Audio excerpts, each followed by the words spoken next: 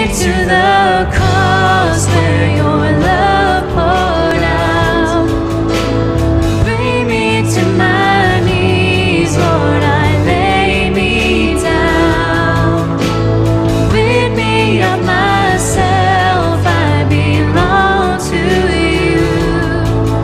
Oh, lead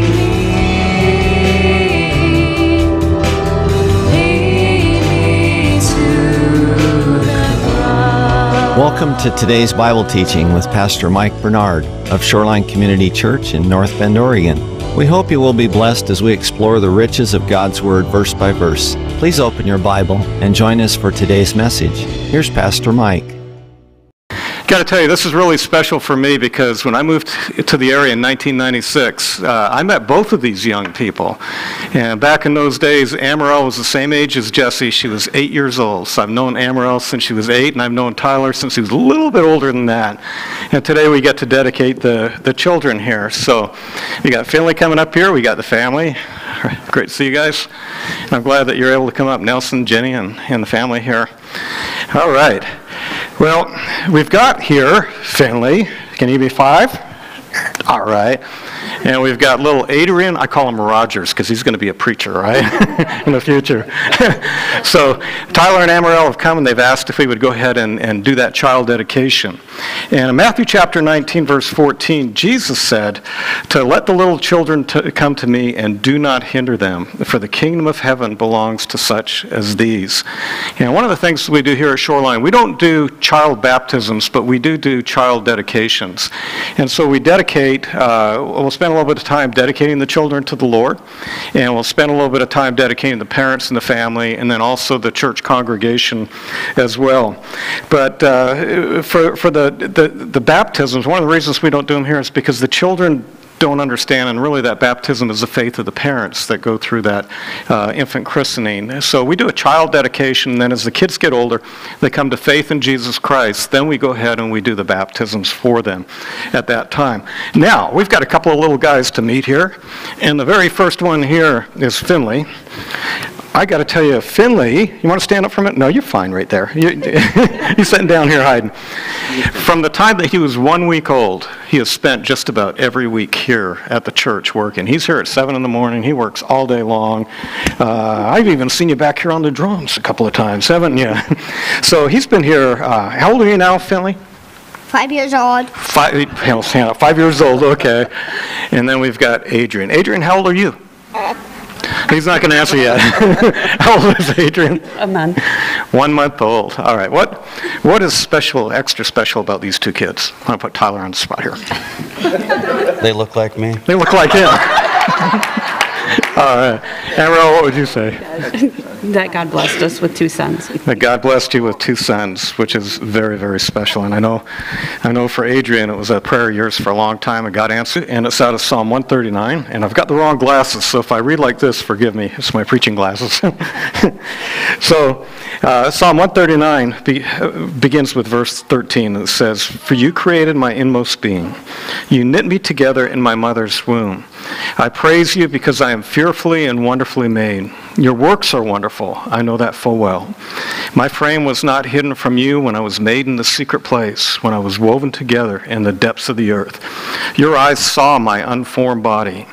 All the days ordained for me," Finley and Adrian, "all the days ordained for me were written in your book before one of them came to be." Isn't that special? God had a plan for both of these young men even before they were born. So, Finley, I think I'm going to get you to stand up so I can pray with you. Would you do that? He's all right. He's going to get up. All right. Do you mind if I hold the baby here? Oh, Adrian, she might not get him back. All right. Well, let's just pray here. And Lord, I thank you so much for these dear children, for Finley, who's grown up here in this church just about every week from the time he was a week old, and even for Adrian, from the time that he's 1 week old, he's been here as well. And I just want to lift up both of these children. I pray that they would come to faith in Christ. I pray, Lord, that they would live their lives dedicated to you.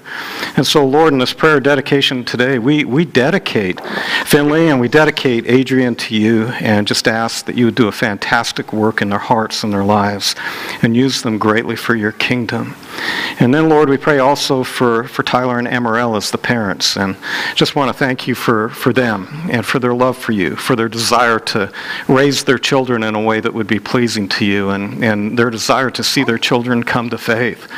And Lord, for Nelson and Jenny and the entire family as they're here, I know they're giving support spiritually to this family as well. And so we just would pray for them, Lord, in the raising up of these boys, that you would guide them and direct them so they can give them the kind of godly training that you said. You said that if we train up a child in the way that he should go when he is old, he will not part from it. And then, Lord, I also want to pray for our church congregation today, that as we gather around them as a church family, that we would give them the support in Sunday school and Mission 119 and all the ministries that we have going throughout this church all week long. Lord, that we would be here to keep the doors open and to help them in the raising up of their children in the ways of the Lord. So we thank you, Lord, for both of these children, for Finley, for Adrian, and we ask, Lord, for your blessing to be upon them throughout their life. In Jesus' name, amen. All right, if you want to open up your Bibles to 1 Thessalonians chapter 5, verses 12 through 28, and we're going to go ahead and start with that in just a moment. And Father, I thank you once again for who you are. Lord, you are a great and an awesome God, a God who changes lives. And I pray today that we might become like Jesus. That would be my desire as we grow in our knowledge and our love of you. And so we just pray for you to be with us this day. In Jesus' name, amen. Well, the title of the message today is Do Not Quench the Holy Spirit. And we're going to be taking a look at 1 Thessalonians chapter 5, verses 12 through 28. And before I do, this will be the last in the series that we've been doing on the book of 1 Thessalonians. And then after the Christmas break, I'm going to go ahead and pick up 2 Thessalonians as we get into the Antichrist and look at all the end-time type stuff that goes along with this. But this particular book, the book of 1 Thessalonians, is eschatological in nature. And I asked how many of you guys knew what that word eschatology means, and the majority of the hands went up last week. But what eschatology means is the study of the end times. And so 1 Thessalonians is eschatological in nature. It deals with the coming wrath. It deals with the return of Jesus Christ. It deals with the rapture of the church. And then last week we took a look, it deals with the coming day of the Lord. And so we've got all of these different issues, but some people would look at this book as well and they say, look, this isn't just a book on eschatology or a book on the end times. This is a book that's really a pastoral epistle, because this book has a lot of instructions to help us in our everyday life. And that's kind of where we're going to pick it up, because as we come to chapter 5, what we find is that Paul ends this book with a series of teaching bullets or practical applications for you and me as we live our everyday lives. And he leaves with a series of instructions to encourage the Thessalonians to press on toward a godly life. And that should be a story for you and for me as well. That should be our goal, is that we want to get to the point in which we too are living a godly life. So I want to pick up the story right now in verse 12. And it begins with this. It says, "And we urge you, brethren, to recognize those who labor among you and who are over you in the Lord, and admonish you." Paul uses that word brethren a lot. I mean, we don't say it too often. Today, we're more likely in church to say, hey brother, or hey sister, how you doing? But quite often you'll see in the Bible that they use that word brethren. And Paul ended up using it 27 times in the two books to the Thessalonians, so it was a significant term that he was using. And he's saying, we urge you, brethren, to recognize those who labor among you and who are over you in the Lord, and admonish you. You see, it appears that there was an issue here, that there were those within the church that had become a little bit unruly. And we're going to find out in a moment, what that issue was that was becoming unruly. But those who labor over you would be the elders of the church and the spiritual leaders of the Thessalonian church, and that they were to admonish you. And the question is, what does admonish? Well, to admonish means to warn. It means to reprove or to correct mildly. It means to exhort. That means to give urgent advice. Something is very important. And apparently what had happened in the church of Thessalonica is that there were some people there that refused to submit to the church leadership. It's interesting that today submission has become a bad word in our culture. Have you noticed that? You start talking about anybody submitting in our culture, and you're going to have a little bit of a war that's going on in the background because people don't want to do it. They want to be in charge of their lives. You know, why is it important for us to submit? Because Jesus submitted to the Father. It's important to us to submit because we've been commanded to submit. Well, as they did in the church of Thessalonica, the elders play a vital role in every local church. In fact, that word elder can mean your age. I was on a board one time where one of the elders would always refer to the elders as the old guys. And the question is, why would you have elders that are on a board with that particular name? Why would they look for people who are older? And I think the reason is because, and it doesn't have to be confined to people who are older, but I think the idea here is the people with the gray hair, the people who have been around for a while, have been around the block a few times, and they've got a little bit of experience. Rather than just reading in a textbook how you should react or what should happen when a crisis happens in your life, they've been through the crisis. They've been able to find out how to get through that, come out on the other side, so that you can exhort, you can encourage others to walk consistently with the Lord. And I think here it really speaks of the spiritual maturity of the individual who's holding the office. The Apostle Peter was an elder, and he gave instructions to his fellow elders as to how they should act in 1 Peter chapter 5, verses 1 through 5. Peter wrote this. He said, "The elders who are among you I exhort, I who am a fellow elder and a witness of the sufferings of Christ, and also a partaker of the glory that will be revealed. Shepherd the flock of God which is among you, serving as overseers, not by compulsion, but willingly, not for dishonest gain, but eagerly, not as lords over those entrusted to you, but as examples to the flock. And when the chief shepherd appears, you will receive a crown of glory that does not fade away.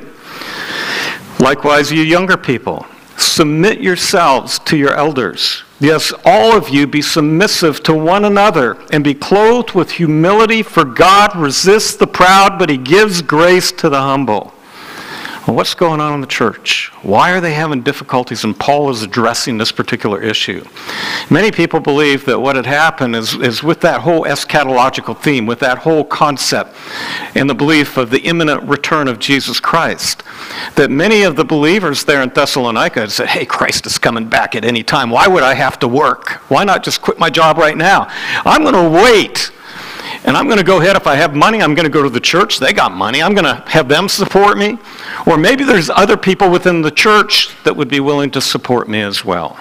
And that became a major issue, and we're going to see that later on as it plays out once again. And I think maybe that's something that Paul was dealing with. Well, one of the roles of church elders is to be a shepherd.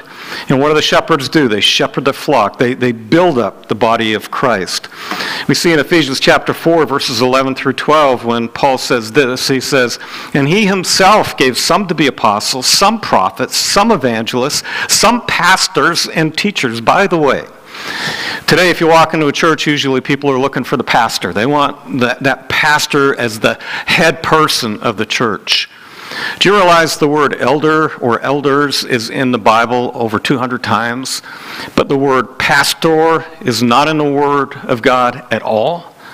Pastors is in the Word of God one time, and it has to do with the function of what that shepherd would do.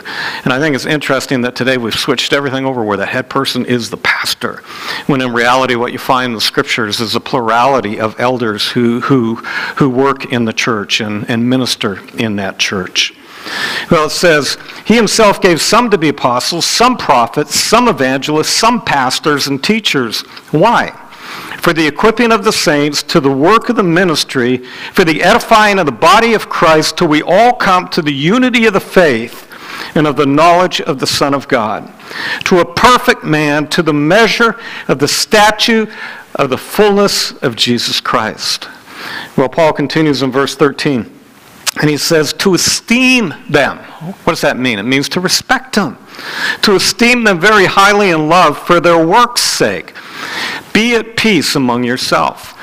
The fact that Paul brings that up at the end, to be at peace among yourselves, seems to indicate that maybe there wasn't peace. Maybe there was some conflict that was going on within the body at that particular time, some tensions that were there. But in that case, he's telling me you need to respect your elders. And I'll tell you, even if there's a particular elder that they didn't respect, they should have at least respected the position, realizing that the elders of the church are going to be held far more accountable than the average congregation members.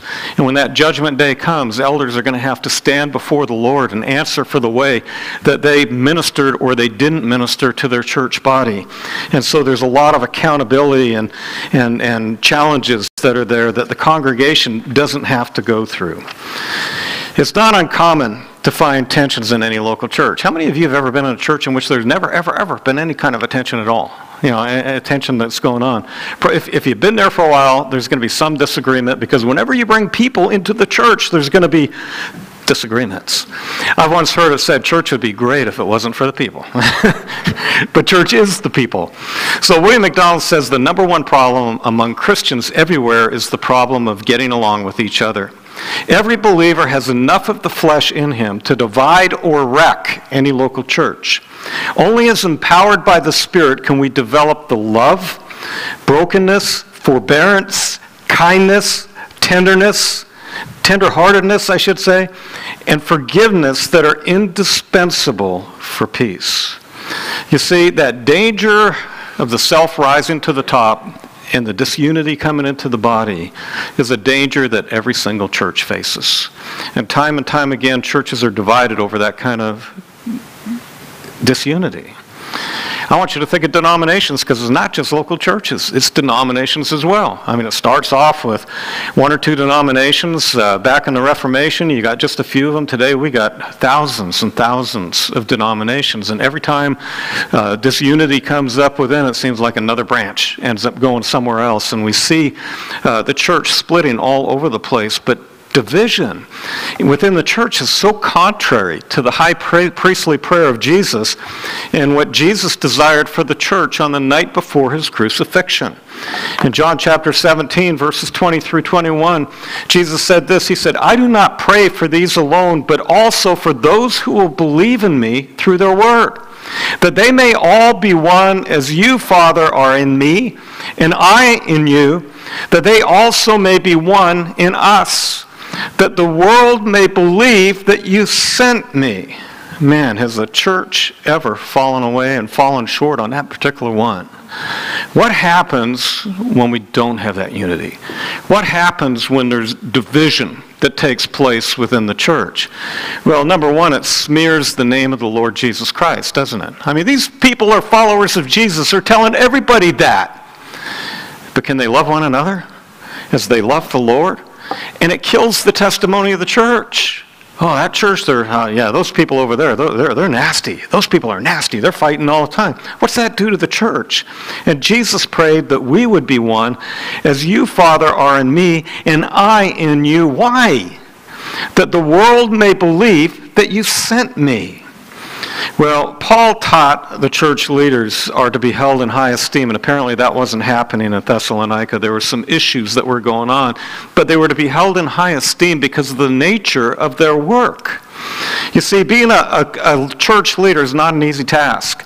Anytime you stick your head above the crowd, somebody's going to take a shot at it. And I'll tell you what, I've told you so many times in here before, when we come to Christ, you hear people say, all you got to do is come to Christ and everything's going to be fantastic the rest of your life. Everything's going to be easy. And I say, no way.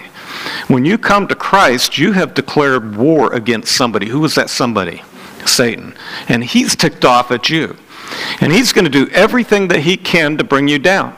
In fact, anytime you step up spiritually to a new role in ministry that you've never done before, you can expect to get clobbered, because he's going to come after you to discourage you and stop you from being all that you can be in Christ. And you just have to make up your mind that no matter what happens, I'm going forward anyways, because I can't stand what he's doing. I can't stand who he is, but I love Jesus and I'm going to follow Jesus no matter what. I am not going to let him win. And we need to understand that those attacks are going to come anytime we step up. Now, we're talking Christian leaders. If you think you're getting clobbered what do you think the Christian leaders and their families are like? He's going to go and do everything that he can to destroy your reputation, to bring you down, to stop you from ministering, because if he can do that, then he wins. It's so important, ladies and gentlemen, that we not only pray for you, but that you pray for us, knowing that we're under terrible attack from the enemy. He's trying everything he can do to stop ministry at all times. Well, as verse 14 continues, Paul says, "Now we exhort you, brethren, warn those who are unruly, comfort the faint-hearted, uphold the weak, be patient to all." He gives church leaders 4 instructions. The instructions that he gives to them are to warn those who are unruly, and in this particular case, it probably means that they're idle, they're not working. To comfort the faint-hearted, to uphold the weak, and then to be patient with all. Well, what did he mean by to warn the unruly? And who were these individuals? Well, once again, I think these were probably the individuals who had quit their jobs because of the imminent return of Jesus Christ. And they're saying, okay, we're going to kick back here, and we're just going to trust Jesus is coming at any moment, and whatever we fall short, you guys, the church, can go ahead and help and provide for our needs, which really gave Paul a lot of heartburn. He was a person who went out and worked hard himself to set the example. And we get a glimpse of this, that even after he's writing them this in 1 Thessalonians, it doesn't go away. He's writing them now in 51 AD, okay? When he writes 2 Thessalonians, it's later in 51 AD or it's in 52 AD, we find out that the same problem is still going on. 2 Thessalonians chapter 3, verses 6 through 9, Paul wrote this. He said, "We command you, brethren, in the name of our Lord Jesus Christ, that you withdraw from every brother who walks disorderly and not according to the tradition which he received from us. For you yourselves know that you ought to follow us. For we were not disorderly among you, nor did we eat anyone's bread free of charge, but worked and labored and toiled day and night, that we might not be a burden to any of you, not because we do not have authority, but to make ourselves as an example of how you should follow." Paul's saying, look, I am an apostle of Jesus Christ. I have every right to receive support from you, but I want it. I want to set the example for you to show you that as Christians, we need to be hardworking people. We need to be out there earning our own money so that not only can we pay for our own bills, but maybe we've got a little left over to help other people who are in need. And we set that example. And I've got to tell you, it's the same for us today. I firmly believe that Christians ought to be the best workers in any organization. We're not working for that boss that's giving us trouble. The one that we're working for is Jesus Christ. We are employees, if you would, of Jesus Christ. Would you cheat from Jesus? Would you steal from Jesus on time or whatever it might be while you're working? Or would you give it 110% if you realize that you are working for your Savior? And I think that's the focus that we need to have, is that whatever we do, if we are an employer, we are an employee of Jesus Christ, and we represent him even while we're at work. Well, Paul was so upset about this in 2 Thessalonians chapter 3, verses 10 through 12. He says this, "For even when we were with you, we commanded you this, if anyone will not work, neither shall he eat. For we hear that there are some who walk among you in a disorderly manner, not working at all, but they're busybodies." What happens when people are idle? When they get idle, that's when we get into trouble, isn't it? When there's nothing to do, that's when we get into trouble. And he says that they're not working at all. They're idle, but they're busybodies. "Now those who are such we command and we exhort through our Lord Jesus Christ that they work in quietness and they eat their own bread." The thing I love about Paul is he comes and he deals with the issues head on. Well, I think it's important for us to remember once again that church leaders are to meet people where they're at. Sometimes that's the hard part, isn't it? Because when people come to church, they're from all over the place, and they don't come cloned as Christians. We have brand new Christians that you've got to reach, and you've got to help disciple and develop them in the body of Christ, and even at that, every single person is going to be different. Every single person is going to have different spiritual gifts. What Paul says here, first instruction to him is is that you're to warn those who are unruly, those who are idle. And if they're having a hard time with the leaders of the church or the elders challenging them with that, at this point, that's why the warning. That's why he's getting a little bit tough. He's got to get strong on them, that they need to go back to work and stop taking from the other believers who are helping them. Number 2, to comfort the faint-hearted. What does it mean by faint-hearted? I think that it might be those individuals who are spiritually worn out. Those individuals who have gone through stuff and they need some encouragement. They are wiped out. And we're to comfort the faint-hearted. We're to uphold the weak. Well, leaders are to help those who are injured. It could be injured physically, it could be injured spiritually, but something has weakened them. And as the body of Christ, we're to come along and we're to uphold those people. And the last part here is to be patient with all. Once again, is where we meet people right where they're at in life. And they come in the church, and so many people come and they don't have a clue of who Jesus is. Everybody wants them all of a sudden to live like Christians. No, I'm thrilled that they're here. You want them to come in. You want them to hear the Word. It's the Word of God that changes people from the inside out. Amen? And the love of God's people reaching out to them. Got to tell you, my hope is that nobody walks into this church and leaves without at least 5 people greeting that person. And we have no official greeting program here. It's just natural what happens. And I'll tell you, when I see people walking around greeting people in the church, greeting people outside, that's so awesome. You know, everybody's doing what they want to do because they want to do it. Well, verse 15 continues and says, "See that no one renders evil for evil to anyone, but always pursue what is good, both for yourself and for all." Have you guys ever heard the saying, "I don't get mad, I get what? I get even"? You've heard it. That was you. That came from you, huh? Yeah. Well, retaliation's not an option for the Christian. In fact, it would be a surprise, I'm sure, to the Jewish hearers that heard what Paul had to say there. Because in the Old Testament, it was very simple. An eye for an eye. And a tooth for a tooth. If there's going to be something done to me, I'm going to get you back. But many of the Jewish believers must have been surprised by those teachings of Jesus because they were so contrary to that. In Matthew chapter 5, verse 38 through 39, Jesus said this. He said, "You have heard that it was said, an eye for an eye and a tooth for a tooth. But I tell you not to resist an evil person.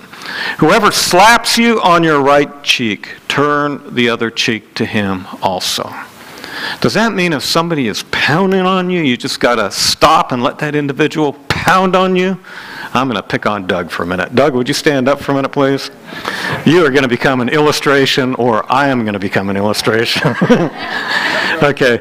How's that read? It says, "But whoever slaps you on your right cheek, turn the other one to him also." Okay, I'm right-handed. The majority of people are right-handed. If you get mad at me, he's looking at me like, don't hit me. If I get mad at you and we end up getting a fight, I'm going to probably use my right hand. I'm going to get you. What cheek did I just get you on? My left. I got you on your left cheek. What's Jesus say? Your right cheek. What's the right cheek? It's an insult. It's a slap in the face. It's not saying self-defense. What it is somebody insults you. Turn your other cheek. Let them insult you on that. Thank you. Yeah. You didn't hit me. I'm glad. Yeah. So Jesus is saying it's an insult. You know, don't worry about it. If they insult you, just turn the other cheek. Let them do it. Instead of getting angry, instead of losing a lot of sleep over an individual, you know, it's giving you a hard time. Put the person in God's hands. Let God deal with them. Who's better to deal with a person than God? Romans chapter 12, verses 17 through 19. Paul said, repay no one evil for evil. Have regard for good things in the sight of all men. If it is possible, as much as it depends upon you, live peaceably with all men. That verse is so important because sometimes we want to bring healing, we want to bring reconciliation with individuals, and they won't reconcile with us. What's the Bible say? It says, if it is possible, as much as it depends upon who? As much as it depends upon you. Live peaceably with all men. And if you ever get to that point where reconciliation can happen, always be willing to do that. Always be willing to come to that point of reconciliation. Beloved, do not avenge yourselves, but rather give place to wrath. For it is written, vengeance is mine, I will repay, says the Lord. Verses 20 through 21 continue. Therefore, if your enemy is hungry, feed him. If he is thirsty, give him a drink. For in so doing, you will heap coals of fire on his head. Do not be overcome by evil, but overcome evil with good.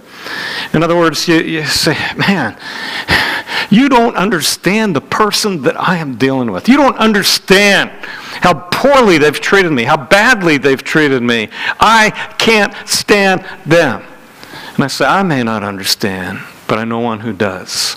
And the one who does is Jesus Christ. And the ultimate example that we should follow when it comes to suffering is that of Jesus. 1 Peter chapter 2, verses 21 through 24, Peter says this, he says, For to this you are called, because Christ also suffered for us, leaving us an example that you should follow his steps, who committed no sin, nor was deceit found in his mouth. Who, when he was reviled, he did not revile in return. When he was spoken abusively against, he did not revile in return. When he suffered, he did not threaten. But he committed himself to him who judges righteously, who himself bore our sins in his own body in the tree, that we, having died to sins, might live for righteousness, by whose stripes you were healed. You want to take a look at somebody who suffered and really didn't have any excuse for those people abusing him the way that he was. It was Jesus. When he was spoken abusively against, he didn't respond. Think of the marriage relationship. He didn't respond at that point. He didn't respond in an angry way. But Jesus went to that cross. He died for our sins so that we might be forgiven by his wounds. I used to really be upset if people got upset at me. It used to really bother me. I wanted people to like me. I wanted to please everybody. But over the years, I found out it doesn't work that way. And sometimes things don't even have to make sense for them to happen. And what we really need to be concerned about today as believers in Jesus Christ is, what does God think? What does he think of our actions and how we're responding, and go that direction? Because it doesn't really matter whether other people like the fact or not that we're walking with Jesus. We need to walk with Jesus. As Christians, we should be especially quick to forgive when somebody has wronged us, remembering that God in Christ forgave us. In Ephesians chapter 4, verses 31 and 32, it says this, it says, get rid of all bitterness and rage and anger and brawling and slander, along with every form of malice. Have you ever noticed that when you don't forgive, when that anger is building up, yeah, it affects other people, but the person that it affects the most is you. And it's really important that we can give up that anger. Get rid of all bitterness. A person who's bitter is like having a hot coal in your hand thinking it's going to burn the other person. You're the one who gets burned. The bitterness and the rage and the anger and the brawling and the slander, along with every form of malice. Be kind and compassionate to one another, forgiving each other just as in Christ God forgave you. And then we see in Colossians chapter 3, verses 13 through 14, bear with each other and forgive whatever grievances you may have against one another. Forgive as the Lord forgave you. And over all of these virtues put on love, which binds them together in perfect unity. One of the most incredible examples that I've seen in my life of forgiveness came from my wife. There was an individual who was very close to her as a child, who sexually abused her. And for years, she struggled with that. It affected us in our marriage for a season. And I'll tell you, every time I saw this individual, I wanted to punch him. I just knew what he had done to my wife, and I did not like it. And one day, we were all together, and my wife walked up to me and she said, Mike, God has told me that I need to forgive this individual. I was stunned. I thought, I want to hit him, and you want to forgive him? God has told me, and I need to do it. I watched her walk up to this individual who was a big bear of a man, and she told the individual, she looked him in the eyes, and she said, I forgive you. Do you know how that guy reacted? This big bear of a guy all of a sudden broke down in tears, and he started to cry because he had been holding that guilt for all of his life as well. And today the two of them have come to the point now where they're good friends, best friends with each other, having let the water go under the bridge from what happened in the past, because when you don't, you're the one who has to carry that. Give it to God. Let God deal with it. And we've seen, I guess you could say, we've seen a miracle here in this case in which healing and reconciliation took place. And I couldn't believe that she walked up and said, God told me I have to do this. And she did it. And healing came. Well, verse 16 continues and it says, rejoice always. The two words here, rejoice always, in the Greek New Testament, it's the shortest verse in the entire Greek New Testament. In the English one, it's Jesus wept. But here it's the shortest in the Greek. But have you noticed that there's a difference between happiness and joy? We get happy when somebody all of a sudden comes up and says, you just won $1 million. Hey, we're happy, right? It's the feeling within us that things are going good and we're happy. And it's dependent upon the circumstances that we're in at any given time. But I think joy goes a little bit deeper than that. In fact, it goes much deeper than that. Joy doesn't really depend upon your circumstances. What joy depends upon is our position in Jesus Christ, that we are born again, that we are saved, that no matter what the enemy throws at us, in the end we win. And we look and we see the blessings that Christ has for us. We've got the best retirement plan out there. Do you guys realize that? Isn't that cool? But even in spite of the circumstances we go through, that there is joy. Well, Paul says in Philippians chapter 4, verse 4, he says, rejoice in the Lord always. I will say it again, rejoice. Let your gentleness be evident to all. The Lord is near. Do you think, wow, rejoice in the Lord always. I will say it again, rejoice. Let your gentleness be evident. The Lord is near. Do you think if we really believed that Jesus were coming back this afternoon that we would act a little bit differently? Do you think our day we might have a few things happening that wouldn't have happened otherwise if we really didn't believe that the Lord Jesus was returning? Well, verse 17 continues. It says, pray without ceasing. Well, how in the world do I do that? Don't I have to go to work? Don't I have to sleep? How do I pray without ceasing? Does that mean I'm praying 24/7? No. I love the definition that Charles Spurgeon gives us on this. Spurgeon says, to pray without ceasing means to live in an atmosphere of prayer. What does that mean? You are so in tune with the Holy Spirit as you walk with Him that any time of the day you could be firing up prayer requests back and forth. Something happens, you pray immediately. You're in that atmosphere of prayer where you're ready to pray at all times. Verse 18 continues, in everything give thanks, for this is the will of God in Christ Jesus for you. Let me ask you this. Are you one of those people? Some people always see the cup half empty. Other people always see the cup half full. What kind of a person are you? Do you always come along negative, looking at everything, thinking that there's something wrong with this? Or do you see that, hey, that cup's half full and God's going to go ahead and bless. He's at work in my life and I'm going to thank Him. Well, the Bible says that in everything give thanks. And as Christians, we should be the most thankful and appreciative people that are out there. Why? Because in Romans chapter 8, verse 28, Paul said this, he said, and we know that in all things God works together, we know that all things work together for good to those who love God, to those who are the called according to His purpose. That no matter what it is that we're going through in our life right now, it's not a surprise to God. God's fully aware of what we're going through. He's working in us. And He's promised for those who know Him, for those who loved Him, for those who are the called, that He is at work in our lives. You ready for this? As difficult as the things we're going through, conforming us to the image of Jesus Christ. And sometimes that can be hard, can it? But that's where we need to get. I had a situation many years ago. It was a church in Fremont, California. In fact, it was Fremont Community Church years ago. I was the Awana commander there. And the pastor that we had at the time Not only was I was volunteer probably 30 hours a week working for Awana at that time, but I was being personally discipled by the pastor.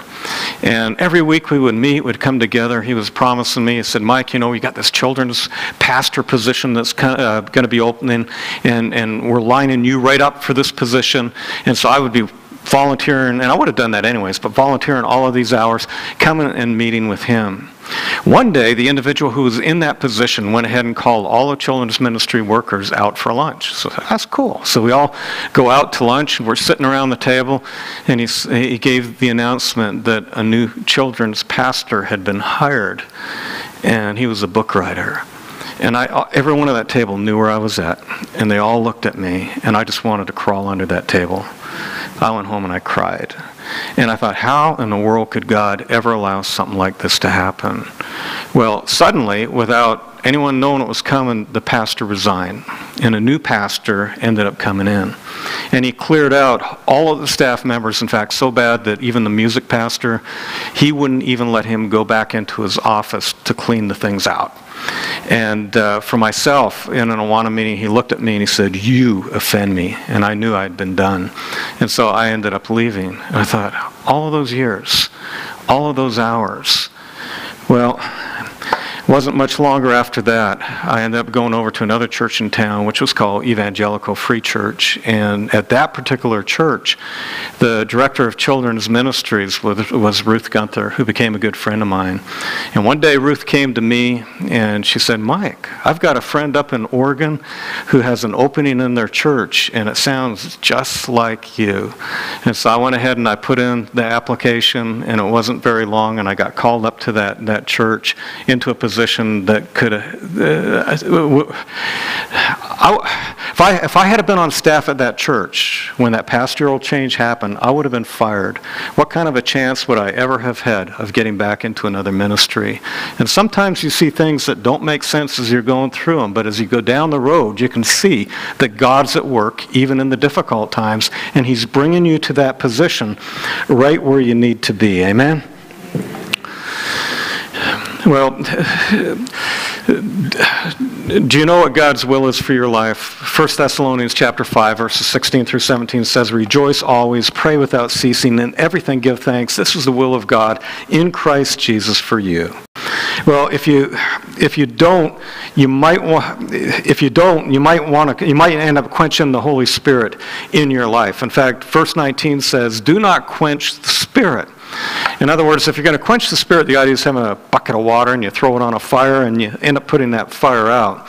Well, sometimes our doubts and our unbelief will stifle the work of God that's going on in our life.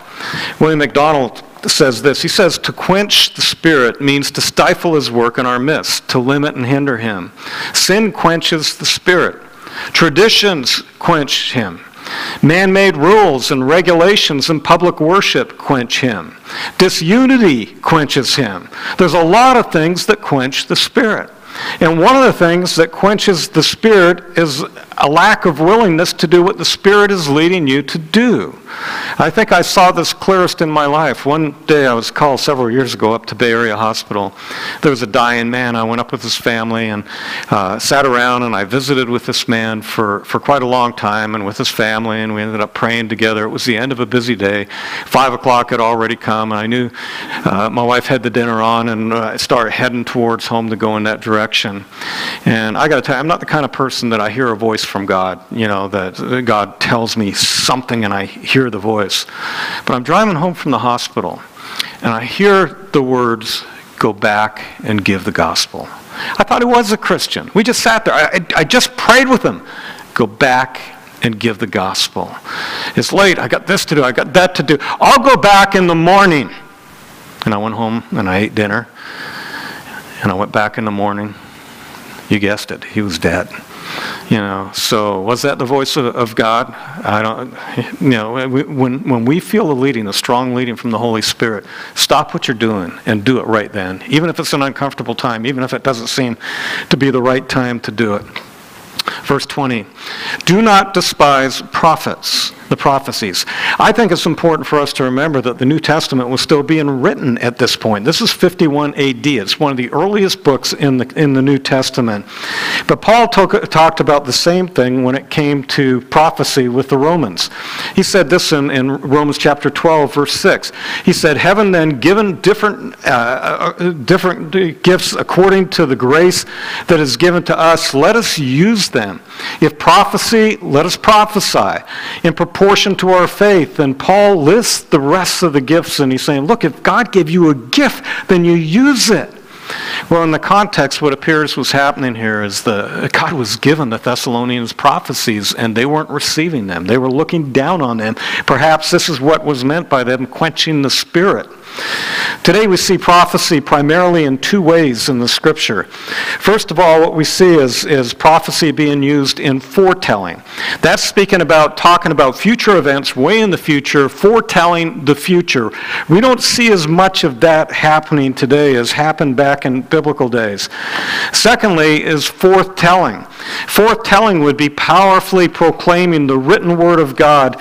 And today we would call that preaching, where some individuals have that gift of prophecy as they take the word of God and as they're preaching it in a very powerful way in which people are convicted and they can understand the truth of God's word. But we need to understand that Paul's not telling the Thessalonians just to blindly accept anything that they hear. Verse 21, he's saying, test all things. Hold fast to what's good. As Christians, we should evaluate everything that we hear from the canon of Scripture. And when I say the canon, I'm not saying that weapon that goes boom. The canon means the measuring rod. That's what it means. We're to test everything from the measuring rod of Scripture. That the Scriptures and the Scriptures alone are the authority for what we believe. Amen? The Scriptures are our manual for life. The Scriptures are God's love letter to you and me, how to live our lives in the best way in which He will bless us. Well, as we continue in evaluating how the Christians should live their lives, Paul says, abstain from every form of evil. Have you noticed how much evil is out there in the world today? I mean, everywhere we look, it's like, my goodness, everything right is wrong, wrong is right, everything seems to be all twisted around. And we may have to live in the world, but we don't have to be of the world, do we? And in fact, we should do the best that we can to honor the Lord with the way in which we live our lives every day. But in this particular case, what may have been going on, he's saying abstain from every form of evil. It may refer to false prophecies or to false teaching. He's saying be careful from these different things.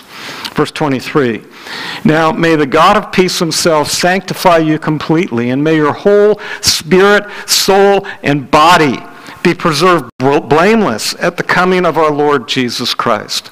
There's only one way for you and me to have peace with God, and that one way is by grace through faith in Jesus Christ. Amen.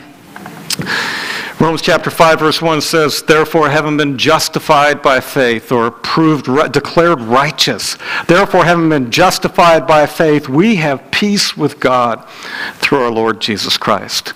If you don't have peace today, the one way that you can get peace for all eternity is to get peace with God by grace through faith in Jesus Christ as we put our trust and our faith in Him. All right. Verse 23 continues. Notice Paul says, may your whole spirit, soul, and body be preserved blameless at the coming of our Lord Jesus Christ. A lot of people like to argue whether there's a tripartite or a bipartite part of the body, whether the bipartite is body and soul, or whether the person is tripartite, body, soul, and spirit. I don't think right now it's even worth arguing over that, but what I would say is that Paul's prayer here is that every aspect of the believer's life would be sanctified in preparation for the coming of the Lord Jesus Christ. He wants us to be ready when Christ comes. We see two kinds of sanctification in the Word of God. Number one is positional sanctification. What does that mean? Do you realize that the moment that you came to faith in Jesus Christ, that at that very moment you were born again? You were regenerate. You're a new creation in Christ. And positionally in Jesus Christ, you are sanctified. That means you are set apart for Him. But we see a second kind of sanctification in the Scripture as well, and that's what we call progressive or practical sanctification. From the moment that you're born again, from that moment on through the rest of your life until the Lord returns or until you end up dying and going to Him, we are in something which is called the sanctification process. And that means that we're growing in the Lord. We're becoming conformed into the image of Jesus Christ. And hopefully with every day we're becoming more and more like Christ. So we have these two kinds of sanctification, which mean to be set apart, and specifically to be set apart for Christ, happening in our life. Well, why is it important for us to be preserved blameless at the coming of Christ? I think that's very similar. We're coming to the end of the letter here. Well, why is it important for us to be preserved in sanctification for that coming? Well, we're to be preserved blameless because we need to be ready when Christ appears.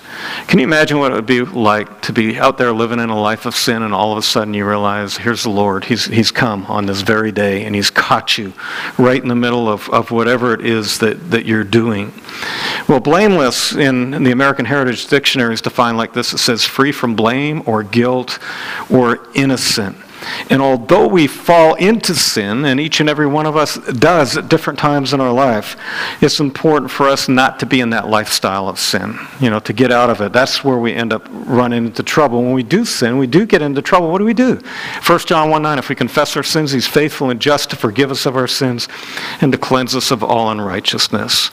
Well, as we see this word here, the coming, that's the Greek word parousia, which has to do with the coming or the second coming of Jesus Christ. And it's the fourth time in this epistle that we see it. We've seen it in chapter 2, verse 19. We've seen it in chapter 3, verse 13, chapter 4, verse 15, and chapter 5, verse 23. But I think the main point here is that each and every one of us, we need to be ready to meet Jesus when He comes. And that's what we should be working towards, because He is coming. We look at the timing of all of this and we say, man, it's been over 2,000 years, 20 centuries. Where's Jesus? Well, the fact of the matter is a day with the Lord is like 1,000 years, and 1,000 years is like a day. But the truth is, the Bible says that the return of Jesus Christ could be imminent. It could be before this service is over, even today. Verse 24, He who calls you is faithful, who also will do it. This return refers to God's effectual call. Aren't you glad that our salvation depends upon the faithfulness of God and not the way that we feel at any given moment? I mean, do you guys go through ups and downs in your life? Sometimes you feel really spiritually in tune. Other times you feel drained. Aren't you glad that where we're at with God, our salvation, isn't dependent upon how you feel at any given moment.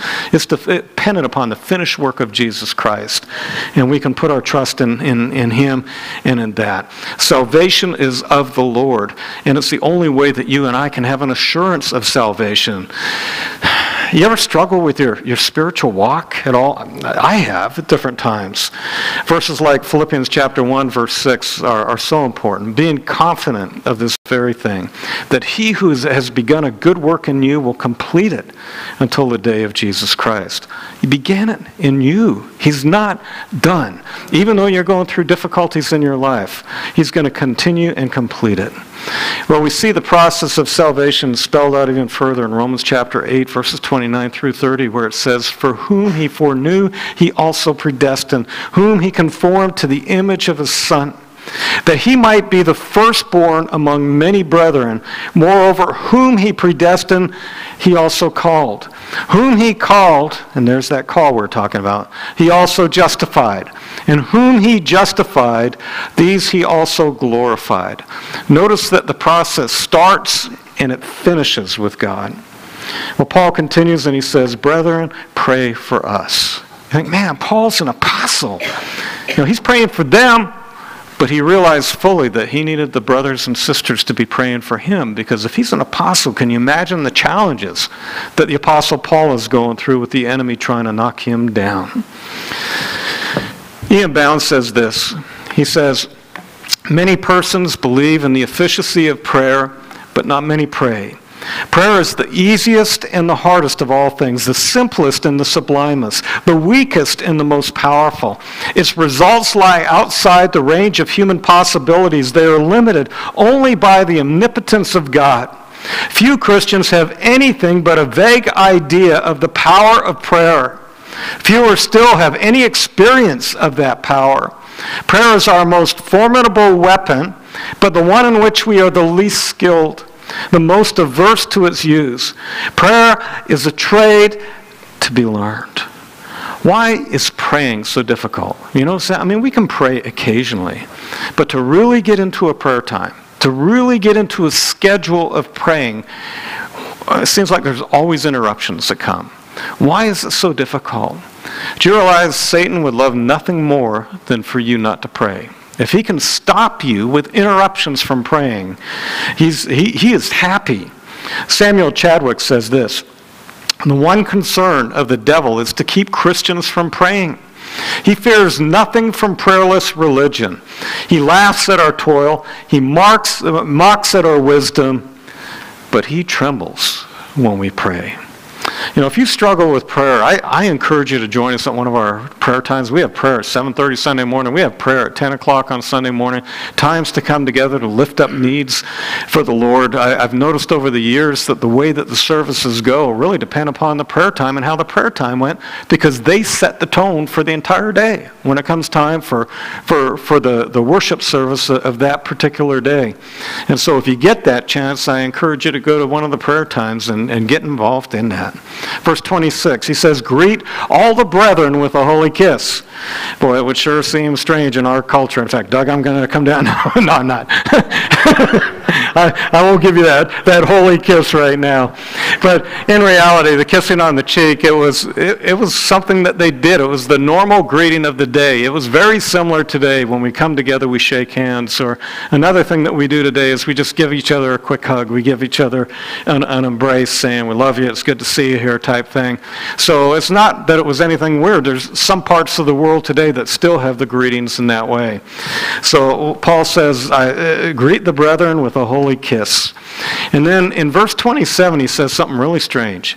He says, I charge you by the Lord that this epistle be read to all of the holy brethren. That word, I charge you, means you need to put this under oath. I'm putting you under oath right now. You're going to read this letter to everyone. And it seems strange that he would come down that hard on the people. You wonder, why would he do that? And I think one thing that we can look at is maybe the leadership at that particular time. In fact, it's the only time that kind of language is used in the New Testament. And I think maybe the leadership at that particular time, there was some issues with the people that were there. Thomas L. Constable says, I charge you suggests that God would discipline them if they disobeyed. Were there some problems in the church that Paul wanted to get at by having everyone hear his words? Or did he realize that his epistle was written under divine inspiration and was therefore spiritually valuable? Perhaps he had both motives in mind. And I think obedience from the congregational leaders to read Paul's epistle out loud to the entire congregation was critical that the people would get to know the Word of God. And this leads me to wonder, is it possible that there was concern that the leaders wouldn't do it and there would be information that would be withheld? I think as we look back over the course of church history, you find out that for many, many years that the congregations weren't allowed to read the Word of God. It was only the priests who could read the Word of God. And when people went ahead and they tried to put the Word of God into the vernacular, into the common language of the day, they were martyred. And so for a long time, you had people that they were confined. They couldn't get the entire Word of God. That's why I'm excited whenever I look out there and I see you guys with your Bibles in hands and you're following along with me. I hope you check out every word that I say, because it's really important that you do, that we're on a right track here. But I think that verse 27 most likely means that Paul wanted to make sure that all of those individuals who are unruly, all of those individuals who are causing problems, got to hear the letter that he was writing to them. And then he ends this letter with these words. He said, the grace of our Lord Jesus Christ be with you. Amen. That word grace means God giving us a free gift that we don't deserve. It means unmerited favor. It means something that we don't deserve. God has graciously given it to us. I think the beautiful thing about God's Word is that it's a book of grace from beginning to end. And that grace is in Jesus Christ. When He left heaven and He came to this earth to live a sinless life, that He died on the cross for your sins and my sins, that we can find forgiveness and new life in Him. Should we pray? Father, thank you for your word today and for this book. And Lord, as we look at all of these things and the need to be praying people who are thankful to you, Lord, we just thank you and praise you for all that Christ has done for us.